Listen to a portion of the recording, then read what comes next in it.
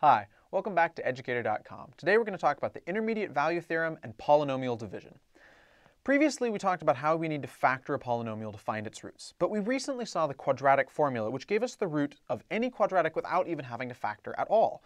So maybe we don't need factoring, right? Maybe there's formulas that allow us to find the roots for any polynomial. Wouldn't that be great? We'd just be able to plug things in, churn out some arithmetic, and boom, we'd have answers no matter what polynomial we were dealing with. Not really. So while there are root formulas for polynomials of degree 3 and 4, they're so long and complicated, we're not even going to look at them.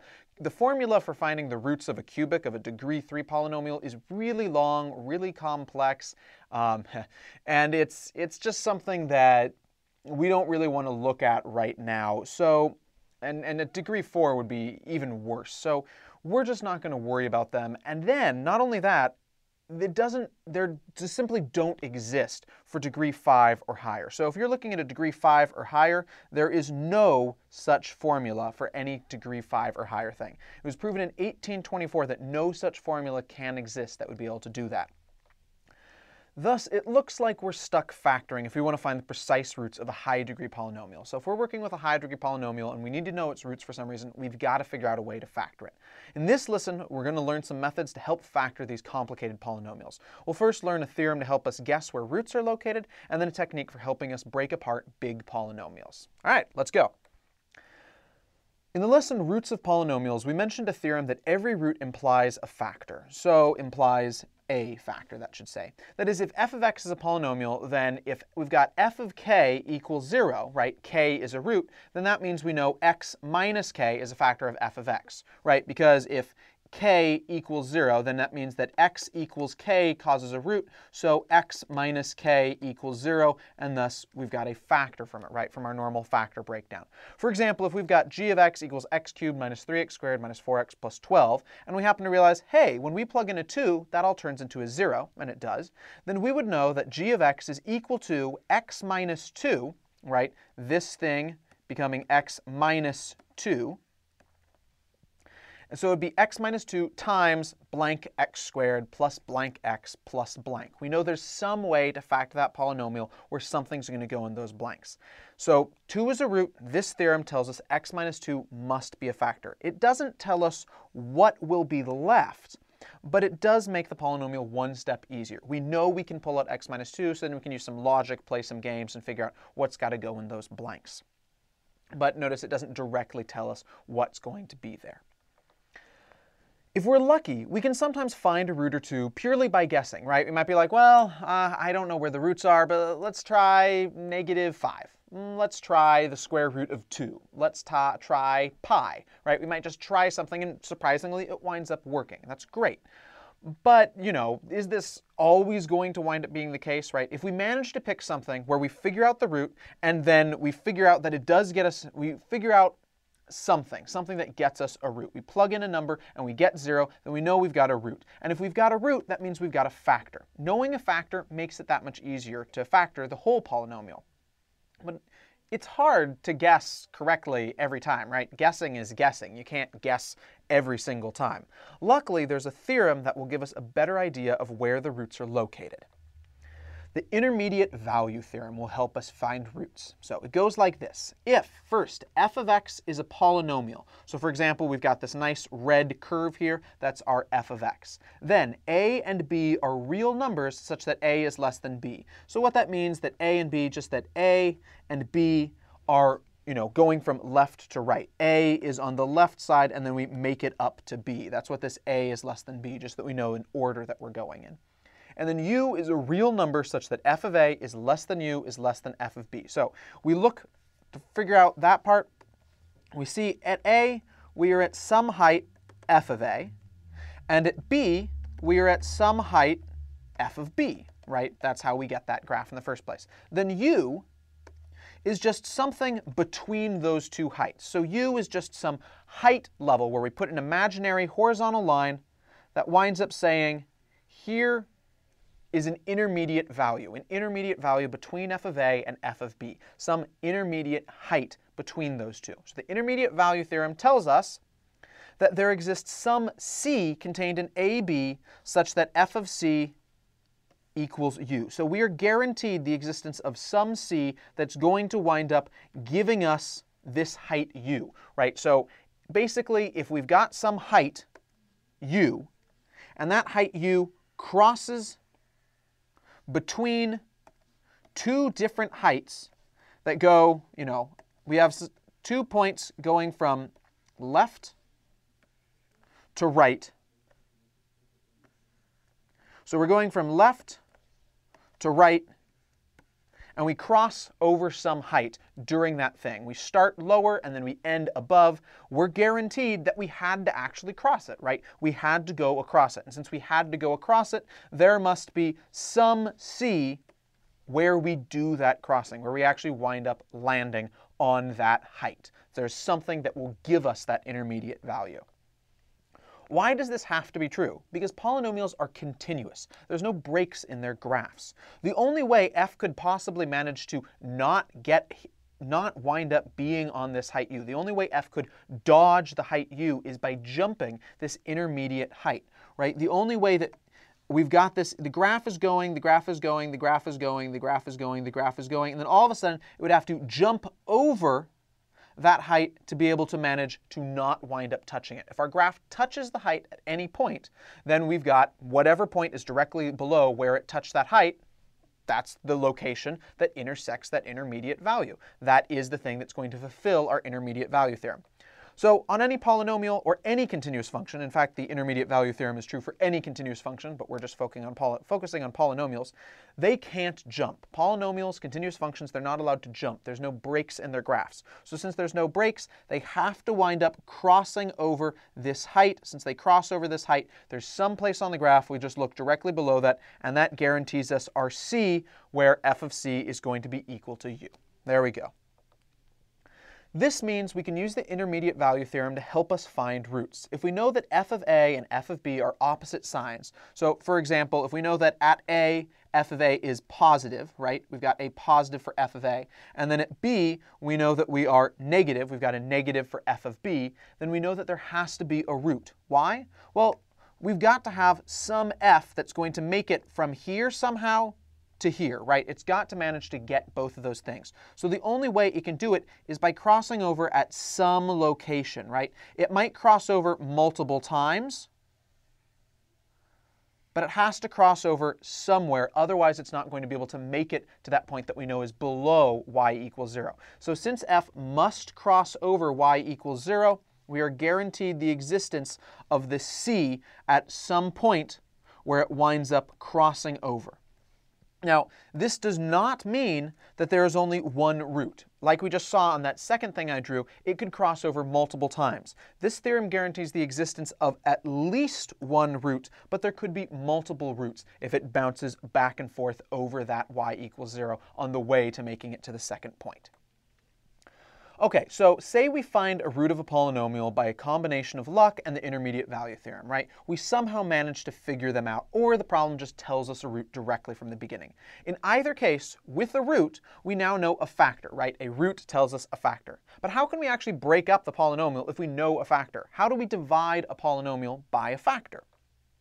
For example, say we know x equals 3 is a root of this polynomial. Then we know that there's some way to divide out x minus 3 so that we have x minus 3 pulled out and some blank x cubed plus blank x squared plus blank x plus blank. There's some other polynomial that's going to go with it that the two will multiply, otherwise it wouldn't have divided out cleanly. It couldn't be a factor unless there's going to be this other polynomial where it does divide out cleanly. So how do we actually find out that thing that happens after we divide out this polynomial? How do we do polynomial division? To explore this idea, let's refresh ourselves on good old long division from when we were young. So long ago in grade school and primary school, we were used to doing problems like 1,456 divides by 3. So let's break out long division.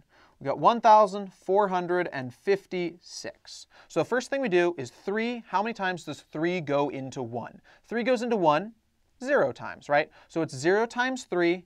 Gets us 0 down here, we subtract by 0, nothing interesting happens yet, 1, and then we bring down the 4. So we've got 14 now. So how many times does 3 go into 14? Well, it goes in 4 times. 3 times 4 gets us 12. We subtract by 12, right? Minus 12.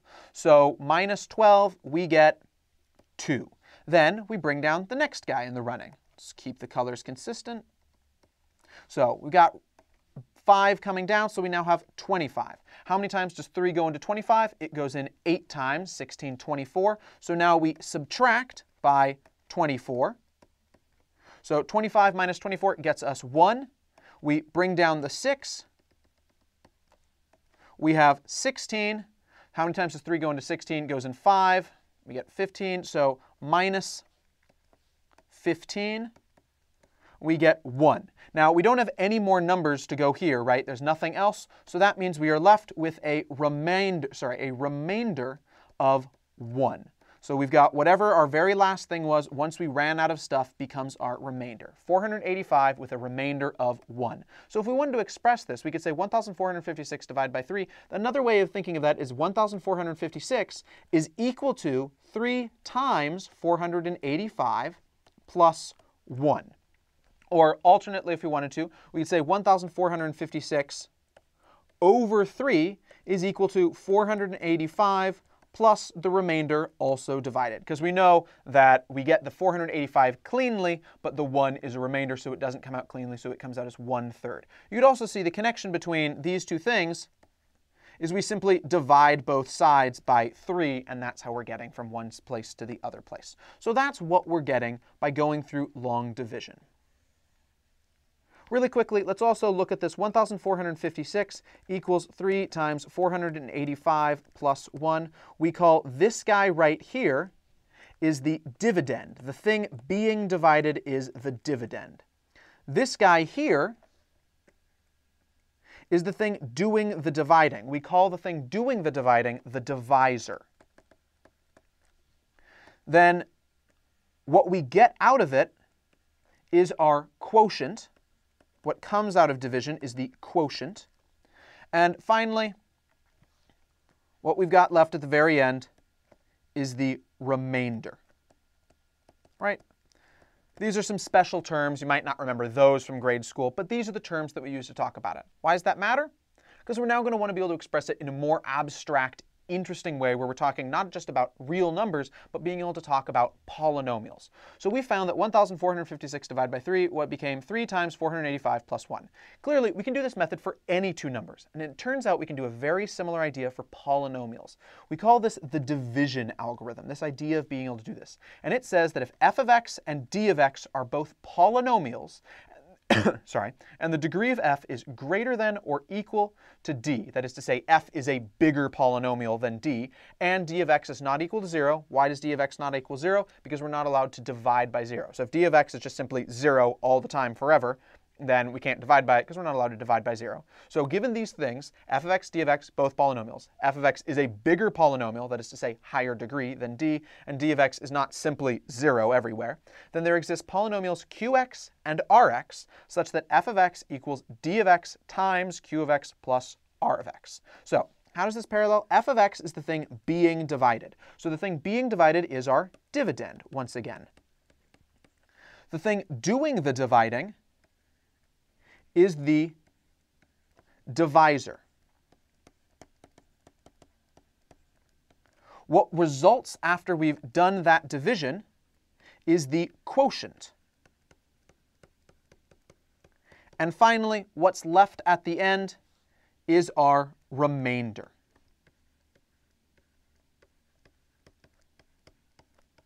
Right? So the remainder right here and our quotient right here. So we've got parallels in this idea of 1,456 divides 3. We've got the same thing coming out here. 1,456, actually 1,456 divided by 3 is not equal to 3 times 485. It becomes this idea. So it's not actually equal. 1,456 divided by 3 is 485 plus a third, but it becomes this idea. So the dividend here, the thing that we're breaking up, our dividend in this idea is 1,456. Let's just knock this out so we don't get confused by it. Our divisor, the thing doing the dividing, is 3. What we get in the end, our quotient is 485, and the remainder is that 1. 1 is left out of it. Now we could also have an alternative form where we write this as f of x over d of x equals q of x plus r of x over dx, where we just turn this into dividing we get between these two by dividing by, sorry, not 3, but dividing by d of x, dividing by our polynomial. So basically the same thing is happening over here. So this would not be 3 times 485, it should be 1 over 3, right? So 1,456 divided by 3 is equal to 485 plus 1/3, because that's 1,456 over 3. So we've got a real connection between these two things. The division algorithm is giving us this idea that if we've got some polynomial f of x, we can break it into the divisor times the quotient plus some remainder, which alternatively we can express as the polynomial that we're dividing divided by its divisor is equal to the quotient plus the remainder also divided by the divisor. This is effectively a way of looking at f of x dividing d of x, seeing what's happening here. Now notice r of x is the remainder. So r of x is the remainder. So in the case when r of x equals 0, then that means we have no remainder, which we describe as dx dividing evenly. So when it divides evenly into f of x, then that means dx is simply a factor, right? 5 divides evenly into 15, so that means 5 is a factor of 15. How do we actually use the division algorithm to break apart a polynomial? Let's look at 2 methods. We'll first look at long division, and then we'll look at synthetic division. So first off, long division. We'll just take a quick run at how we actually use polynomial long division, and it works a lot like long division that we're already used to. So let's see it in action first, and then we'll talk about how it just worked. So we've got x to the 4th minus 5x cubed minus 7x squared plus 29x plus 30 divided by x minus 3. So we're dividing x minus 3. It's dividing that polynomial, x to the 4th minus 5x cubed minus 7x squared plus 29x plus 30. Okay. So the first thing we do is we ask, all right, how many times does x minus 3 go into x to the 4th minus 5x cubed? Well, really, we're just concerned with the front part. So just look at the first term, x. How many times does x go into x to the 4th? Well, x to the 4th divided by x would be x cubed. So the x cubed goes here. Now that part might be a little confusing. Why didn't we wind up having it go at the front? Well, think of it like this. If we have 12 divided into 24, does 2 show up at the front? No, 2 doesn't show up at the front. 2 shows up on the side because 12 is 2 digits long, so we wind up being at the second place digit as well. 2 digits long, so we go at the second place digit. So same thing going over here. X minus 3 is sort of 2 terms long, so we wind up being at the second term as well. All right, so all those ideas, I'm going to knock them out real quick now that we've got them explained. So that's why we're not starting at the very first place, is because we've got to start out at where they line up appropriately. So we check first term to first term, but then we go as far wide as that thing dividing is. So x cubed is what we get out of x to the 4th divided by x. So now we take x cubed and we multiply x minus 3, just as we did in long division. X cubed times x minus 3 becomes x to the 4th minus 3x cubed. Now, we also in long division, we subtracted now. So subtract. So let's put that subtraction over. Minus, minus, 2 minuses become a plus. So we've got minus x to the 4th attacking x to the 4th. So we've got 0 here. And 3x squared plus negative 5x cubed. Sorry, not 3x squared, but 3x cubed. So negative 5x cubed plus 3x cubed becomes negative 2x cubed. And then the next thing we do is we bring down the minus 7x squared. So minus 7x squared. Now we ask ourselves, how many times does x go into negative 2x cubed? Well, that's going to go in negative 2x squared. So we get minus 2x squared times negative x minus 3 becomes negative 2x cubed. Negative 2x squared times negative 3 becomes plus 6x squared. Now we subtract by all this stuff. So we distribute that, that becomes positive, this becomes negative. We now add these things together. So negative 2x cubed plus 2x cubed becomes 0 once again. Negative 7x squared minus 6x squared becomes negative 13x squared. Next thing we do, we bring down the 29x. So plus 29x. How many times does x go into negative 13x squared? So that goes in negative 13x. Negative 13x times x minus 3 gets us negative 13x squared plus 39x. Now it's this whole quantity subtracting, so that whole thing, we distribute that and becomes addition there, subtraction there. So we have negative 13x squared plus 13x squared. That becomes 0 once again. 29x minus 39x becomes negative 10x. Once again, we bring down the 30. So we get plus 30 here. And now how many times does x go into negative 10x? X goes in negative 10 times. So negative 10 times x minus 3, negative 10x plus 30. We subtract this whole thing. We distribute that, and we get 0 and 0. So we wind up having a remainder of 0, which is to say it goes in evenly. So if that's the case, we now have x cubed minus 2x squared minus 13x minus 10 is what's left over after we divide out x minus 3. So we know our original x to the fourth minus 5x cubed minus 7x squared plus 29x plus 30 factors as, let's write this in blue just so we don't get it confused, x minus 3 times x cubed minus 2x squared minus 13x minus 10. That's what we've gotten out of it. Cool. To help us understand how that worked, let's look at the steps one at a time. You begin by dividing the first term of the dividend by the first term of the divisor. So our dividend is this thing right here. Its first term is x to the fourth. The first term of our divisor, the thing doing the dividing, is x. So how many times does x go into x to the fourth? Well, x to the fourth divided by x. Well, if we're confused by the exponents, we've got x times x times x times x over x. So one pair of them knock each other out. So we've got x cubed now, x times x times x. Great. So that's why the x cubed goes here. It's our very first thing that happens. Next thing, we take x cubed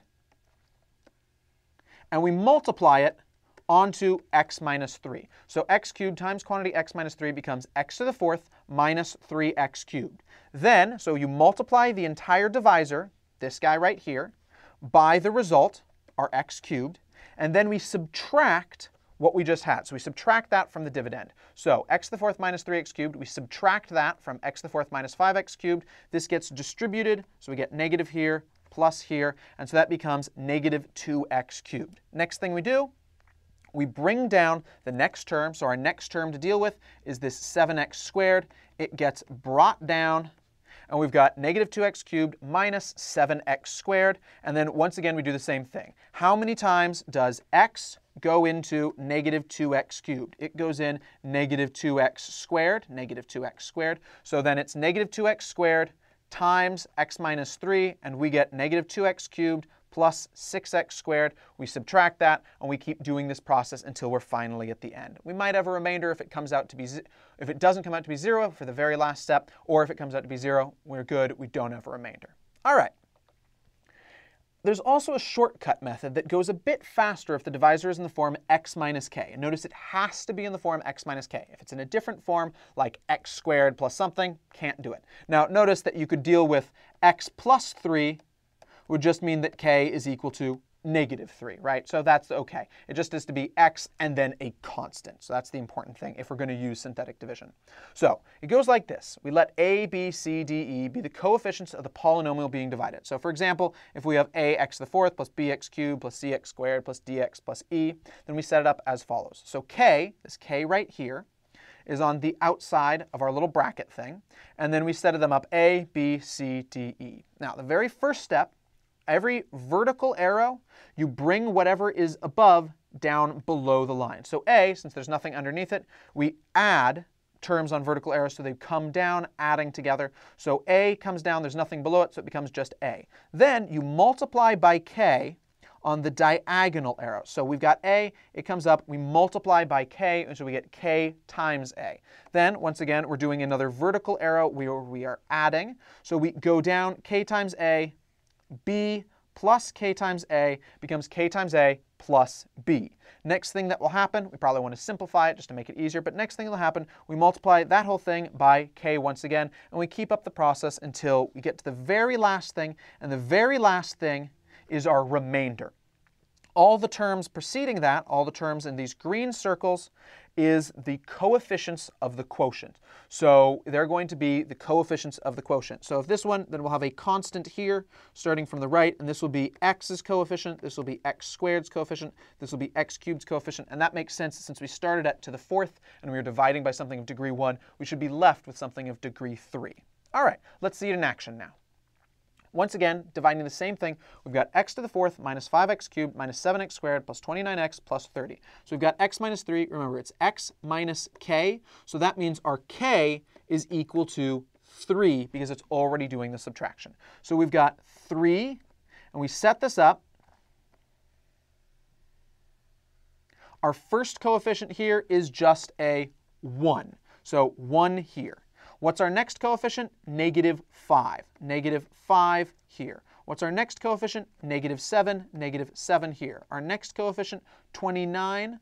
What's our next coefficient? 30, and that is our last one because we just hit the constant. All right, so on the vertical parts, we add. So 1 plus blank underneath it becomes 1. Then 3 times 1 becomes 3. Negative 5 plus 3 becomes negative 2. Negative 2 times 3 is negative 6. Negative 6 plus negative 7 becomes negative 13. 3 times negative 13 becomes negative 39. 29 plus negative 39 becomes negative 10. 3 times negative 10 becomes negative 30. 30 plus negative 30 becomes 0. Now remember, this very last one is our remainder, so our remainder is 0, so it went in evenly, which is great, because since we just did this with a polynomial long division and we saw it went in evenly, it better go in evenly here as well.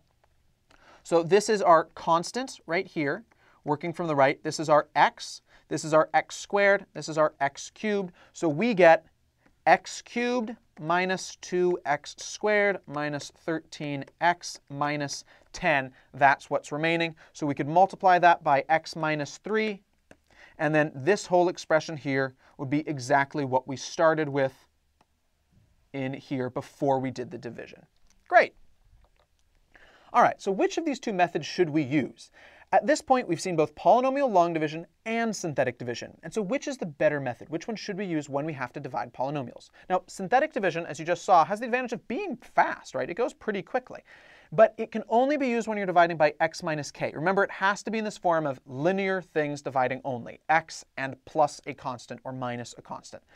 Ultimately, it's just a trick for one very specific kind of problem, where you've got some long polynomial and you're dividing by a linear factor, by something x plus or minus constant.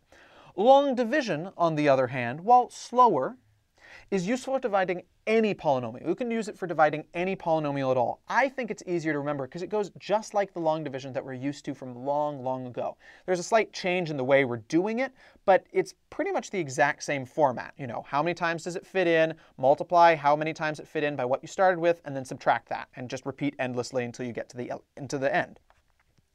And then lastly, it's connected to some deep ideas in mathematics. Now, you probably won't wind up seeing those deep ideas in mathematics until you get to like some pretty heavy college courses, but I think it's really cool how something you're learning at this stage can be connected to some really, really amazing ideas in later parts of mathematics. So personally, I would recommend using long division. I think long division is the clear winner for the better one of these to use.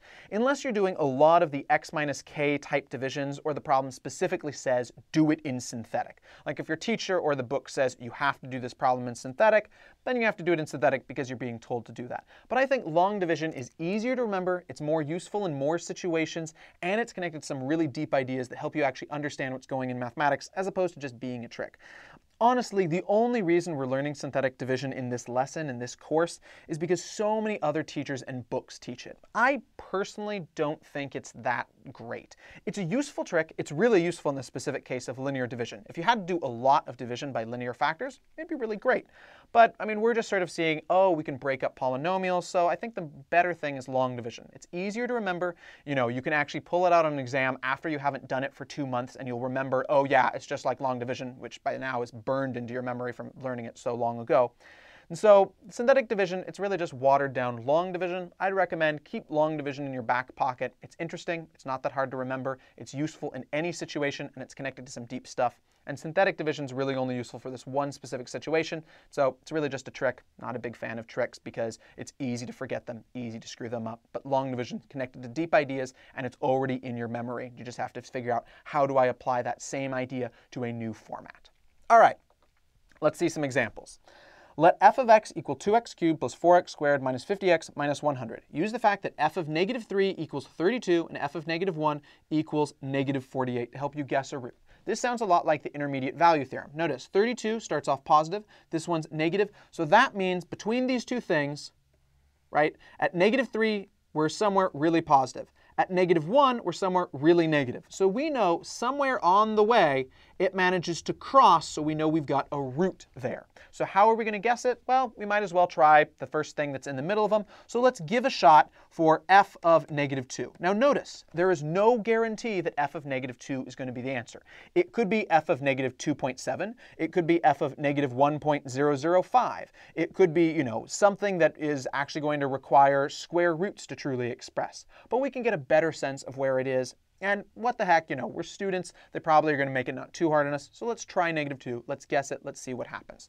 We plug in -2. So we have 2 being plugged in. So -2 cubed plus 4 times -2 squared minus 50 times -2 minus 100. OK. F of -2. So that's going to be equal to 2 times what's -2 cubed. -2 times -2, 4 times -2, -8. Keep that negative sign, plus 4 times -2 squared, that'll be 4 times -2 squared is +4, minus 50 times -2, these will cancel out to plus signs, we'll get 50 times 2, just 100, minus 100, so those cancel out, minus 100 plus 100, 2 times -8, -16, plus 4 times 4, 16, hey! They wind up being not too difficult on us, and sure enough, we get equals 0, so we just found a root. F of -2 equals 0, so we've got a root or a 0, however you want to say it, at x equals -2. Great, there's our answer. All right, example 2. So f of x is an even degree polynomial, and there exists some a and b such that f of a and f of b have opposite signs, one positive, other negative. Why is it impossible for f, our polynomial, to have just one root? Okay, so to do this, we need to figure out how we're going to do it. Well, we first think, oh, hey, one positive, other negative. That sounds a lot like the intermediate value theorem that they just introduced to us, so it's likely that we're going to wind up using that. So let's think in terms of that. So f of a and f of b, all right, so we've got two possibilities, right? F of a could be positive, while f of b is negative. Or it could wind up being the case that f of a is the negative one, while f of b is the positive one. They didn't tell us which one, so we have to think about all the cases. Now, how can we see what this is? So we've got an even degree polynomial. Let's start doing this by drawing. So we could have a world where, we've got a positive a, there's some a here, and then some b here where it is negative. And then we could also have, another world where we've got f of a starts off as being negative somewhere, and then f of b is positive somewhere. They don't necessarily have to be on opposite sides of the y-axis, but we're just trying to get an idea of what it's going to look like. We know that we're somewhere on the left, and then we go up to the right. So how's this going to work?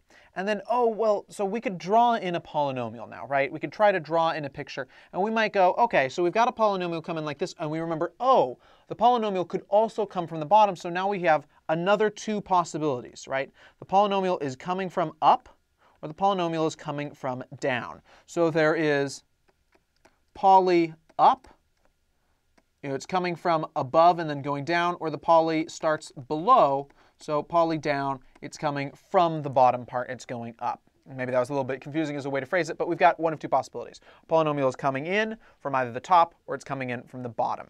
So polynomial at the top, polynomial at the bottom. So those are our two possibilities. Okay. So we could be coming from the top, and let's put in our points as well again. Same points of positive to negative, or we could be coming from the bottom, like this. Then on our negative to positive, we could have negative down here, positive here. Once again, we could be coming from the top, or, oh, whoops, put that on the higher one. We could be coming from the top, or it could be coming from the bottom. Okay, so now let's see, how does it go? Well, we know for sure that the polynomial has to wind up cutting through here, because we're told that it has that value, and then it has to also cut through here. And this one, it cuts through here, and then it has to get somehow to here, so it cuts through here. Hey, and that's basically the idea of the, the theorem, right? We're coming from the bottom, we go up and come down. So we've already hit more than one root, right? We've got two roots minimum here already. What about this one? Well, we go down, and now we have to go up to this one as well. So we go up, and done already. We've got two roots for this one. And this one, we come up, we go through this one, and then we come up, and we go through this one. So these are the two where we still are unsure what has to happen next. Well, remember, what do we know about even degree polynomials? They mention specifically that it's an even degree. Even degree always means that the two ends, if we've got it going down this way, then it means on the right side it goes down here as well. On the other hand, if it goes up on the left side, then it has to go up on the right side. Good old hard to see yellow. We'll cover that in a little bit of black so we can make sure we can see it. So if we're in even degree, they have to be the same direction on both the left and the right side. They could both go down or they could both go up, but it has to, in the end, eventually go off in that way. So who knows what happens for a while here, right? It could do various stuff, but eventually, at some point later on, it has to come back down, which means that it has to wind up crossing the x-axis a second time. So this one has to be true as well. Same basic idea going on over here. Who knows what it's going to do for a while, but because it's an even degree polynomial, we know it eventually has to do the same thing, so it's going to have to come back up, so it's going to cross here and here, so it checks out. So all of our four possible cases, plus minus, minus plus, combined with coming from the top or coming from the bottom, the four possible cases, no matter what, by drawing out these pictures, we see, oh, it's impossible, because it's either going to have to hit the two just to make it there, or because it's got the even degree, it's going to have to be forced to come back up and reverse what it's done previously. And we're getting that from the intermediate value theorem. Great. Example 3. Let f of x equal x to the fifth minus 3x to the fourth plus x cubed minus 20x plus 60, and d of x equal x minus 3. Now we want to use synthetic division to find f of x divided by d of x. All right, so first thing to notice, x to the fifth, x to the fourth, x cubed, right? Hey, there's no x squared. So we need to figure out what is x squared. So we can effectively put it in as 0x squared. Remember, the coefficient that must be on the x squared to keep it from appearing, to make it disappear, is a 0. So what we've really got is the secret 0x squared 60. Because we have to have coefficients for every single thing from the highest degree on down to use synthetic division. So what is our k? Well, it's x minus k for synthetic division. So our k equals 3. So we've got 3 here, and now we just need to place in all of our various coefficients. So our various coefficients, we've got a 1 at the front, we've got a negative 3 in front of x to the fourth, we've got a hidden 1 in front of the x cubed, we've got a 0 on our completely hidden x squared, we've got a negative 20 on our x, and we've got a 60 at our very end for our constant. That's all of them. We've made it all the way out to the constant. So remember, on vertical arrows, when we go down, we add. So it's adding on vertical arrows. So 1 plus blank becomes just 1. And then on these, it is multiply by whatever our k is. So 1 times 3, we get 3. We add negative 3 and 3, we get 0. 0 times 3, we get 0 still. 0 plus 1, 1. 1 times 3, 3. 0 plus 3, 3. 3 times 3, 9. Negative 20 plus 9, negative 11. Negative 11 times 3, negative 33, positive 27. Now remember, the very last spot is always the remainder. So this right here is our remainder of 27. From there on out, negative 11 is our constant. We work from the right to the left. Then our x coefficient, our x squared coefficient, our x cubed coefficient, and our x to the fourth coefficient. And it makes sense that it's going to be 1 degree lower on the thing that eventually comes out of it, the quotient. So we write this thing out now. So we've got x to the fourth plus 0x cubed, so we'll just omit that, plus 1x squared plus 3x minus 11. But we can't forget that remainder of 27. So a remainder of 27 plus 27, but the remainder has to be divided because that's the one part where it didn't divide out evenly. So 27 over x minus 3, because that's what we originally divided by. So this is f of x over d of x. Great. And that is our answer, that thing in parentheses right there. Now, if we wanted to do a check, we could come by and we could multiply by x minus 3, right? If you divide out the number and then you multiply it back in, you should be exactly where you started. So we multiply by x minus 3, so x to the fourth, we'd get x to the fifth, x to the fourth, x to the fifth, minus 3x to the fourth, x squared, so plus x cubed minus 3x squared plus 3x times x plus 3x squared plus 3x times negative 3, so minus 9x, minus 11 times x, so negative 11x, minus 3 times Negative 11 times negative 3 becomes positive 33. And then finally, all of 27 over x minus 3 times quantity x minus 3. As opposed to distributing it to the two pieces, we go, hey, x minus 3, they cancel out, and we're just left with 27. Now we work through and we check out that this all works. So we've got x to the 5th. There's no other x to the 5th, so we've got just x to the 5th comes down. 3x to the 4th. Do we have any other x to the 4ths? Nope, no other x to the 4th, so minus 3x to the 4th. X cubed. Do we have any other x cubes? Nope, no other x cubed, so plus x cubed. Minus 3x squared. Any other? Yep, they cancel each other out, so 0x squared. Minus 9x minus 11x. That becomes minus 20x. Just knock them out so we can see what we're doing. Plus 33 plus 27 plus 60. Great. So we wind up getting what we originally started with. Checks out. So our answer in red is definitely correct. So remember, that remainder, it is the one thing where it didn't come out evenly, so it has to be this divide by. Whatever your remainder is here, divided by the thing you are dividing by, because it's the one thing that didn't come out evenly. All right, final example, find all roots of x to the 4th minus 2x cubed minus 11x squared minus 8x minus 60 by using the fact that x squared plus 4 is one of its factors. So first thing that's going to make this easier for us, if we want to keep breaking this down into factors, right, if we want to find the answers, if we want to find what it is, we've got to factor it so we can get to the roots.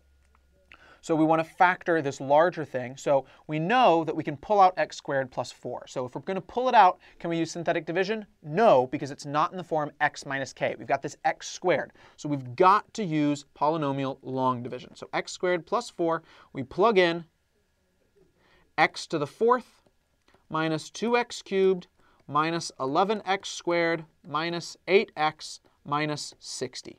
Great. So x squared plus 4 goes into x to the 4th. Oh, but notice, do we have an x in here, right? So we don't, so it's once again plus 0x. So let's rewrite this. It's not just x squared plus 4. We can see this as a 3-termed thing where 1 is actually sort of disappeared, plus 0x plus 4. Notice that they're the same thing, but it'll help us see what we're doing. So how many times does x squared go into x to the 4th? It goes in x squared, but we don't put it here.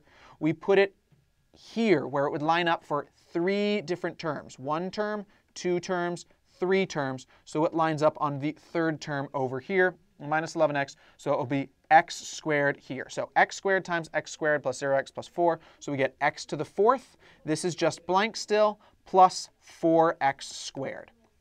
Now, we subtract by that. We put our subtraction onto both of our pieces, so now we're adding. So x to the 4th minus x to the 4th becomes 0. Negative 11x squared minus 4x squared becomes negative 15x squared. We bring down our negative 2x cubed, bring down our negative 8x, so we have everything.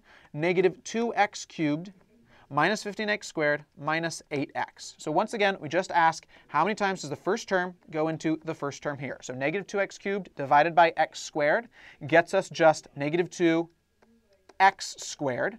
Oh, whoops, sorry, we're dividing by x squared because negative 2 just x to the 1. So negative 2 times x squared gets us negative 2x cubed. And then negative 2x times 4 becomes negative 8x. We subtract by this, so we distribute our subtraction, so that becomes positive, now we're adding. Negative 2x cubed plus 2x cubed becomes 0, zilch. Negative 8x plus 8x becomes zip, nada. And now we bring down the thing that didn't get touched, the minus 15x squared, the minus 60, and we've got negative 15x squared minus 60, and hopefully it'll line up perfectly. In fact, we know it has to line up perfectly because we were told explicitly it's one of the factors, so there should be no remainder, otherwise something went wrong. X squared plus 0x plus 4, how many times does that fit into negative 15x squared minus 60? Once again, we just look at the first part, negative 15x squared divided by x squared becomes just minus 15. So negative 15x squared, multiplying it out, 4 times negative 15 minus 60. We now subtract by all that. Subtraction distributes, cancels those into plus signs. We add 0 and 0. We have a remainder of 0, which is good. That should just be the case because we were told it was a factor. So we get x squared minus 2x minus 15. So what is our polynomial? It's another way of stating this polynomial. We could also say this as x squared plus 4 times x squared minus 2x minus 15.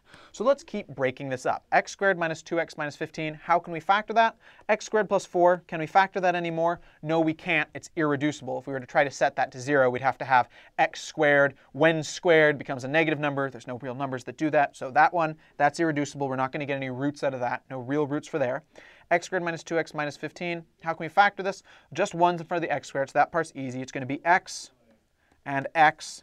And then what about the next part? Negative 15, we could factor that into, one of them is going to have to be negative. We could factor into 5 and 3. Hey, 5 and 3 have a difference of 2, so let's make negative 5 and plus 3. We check that, x squared plus 3x minus 5x, negative 2x, negative 5 times 3, negative 15. Great. So at this point, we set everything to 0. X squared plus 4, that will provide no answers. So x squared plus 4 equals 0. So nothing there. There's no answers there. X minus 5 equals 0. Turn this one in. That gets us x equals 5. X plus 3 equals 0. This gives us all the roots, x equals negative 3. So our answers, all of the roots for this are x equals negative 3 and 5. And we were able to figure this by being able to break down the much more complicated polynomial into something that was manageable, something we can totally factor, and we had to do that through polynomial long division. All right, cool. Hope you got a good idea of how this all works. Just remember, polynomial long division, that's probably your best bet. Just think of it the same way that you approach just doing normal, good old long division with plain numbers that you did many, many years ago. It's basically the same thing, just in a slightly different format. How many times does it fit in? Multiply, subtract, repeat, repeat, repeat, get to a remainder. All right, we'll see you at educator.com later. Bye.